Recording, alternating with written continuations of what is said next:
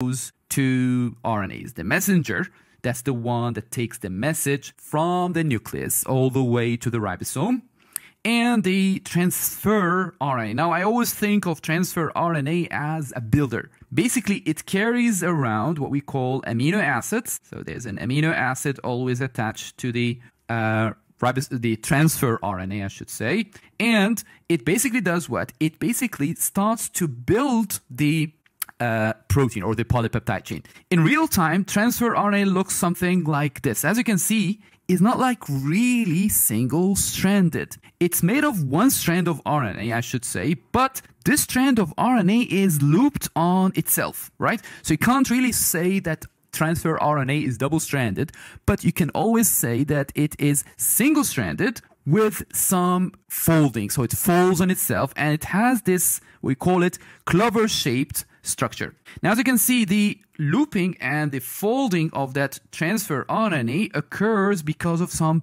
pairing. So you see here, I have some bases, RNA bases that are paired up with each other. Like you have an A and U, C with G, they're paired up and they turn this RNA into that specific shape. And always in biology, the structure or the shape has to do with the function. So here on the transfer RNA, I have two parts.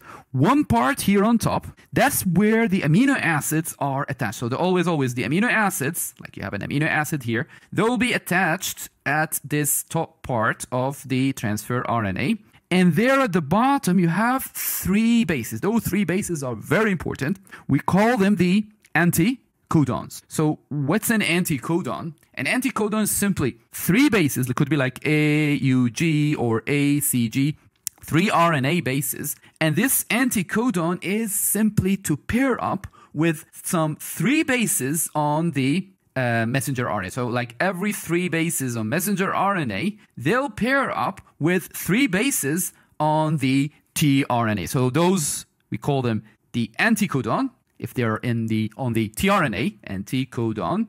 And those three bases here on the messenger, they are called the codons, right? It's easy to remember if the T here corresponds to the tRNA, right? Now, what's the point of this codon-anticodon pairing up that we have between those two types of RNA? Now, think about it this way.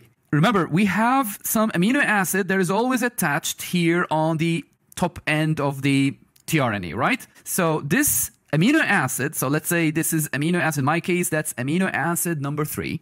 This will correspond to some triplet that is found here on the tRNA itself. And it would have to follow or has to correspond to the triplet you have on the messenger. So basically, the codon on messenger RNA determines what's the anticodon on tRNA, and it determines what the identity of the amino acid you have there on the other end of the tRNA, right? So let's try another one. If I take another triplet here, if I take like another triplet here on the messenger, all right? And let's say I'm taking the second triplet here, right? So 1, 2, 3, 1, 2, 3. So that triplet would be different from the first one, probably is different. And it would call for a different tRNA. So another tRNA will come along.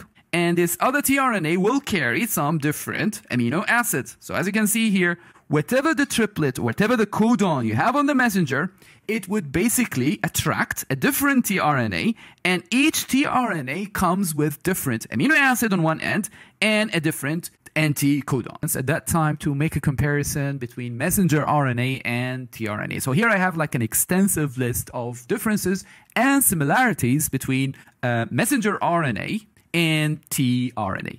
So let's start with the part where it says folded. Now remember, only tRNA is folded because of those loops where we have hydrogen bonds. As you can see here, hydrogen bonds are exclusive for the tRNA. Both tRNA and messenger RNA are made up of the same mononucleotides, right? A, U, C, and G. So I'm going to leave this in the middle because it's common. Codons, the triplets, these are the triplets found on the messenger. So that's exclusive for messenger, while the anticodons are on tRNA.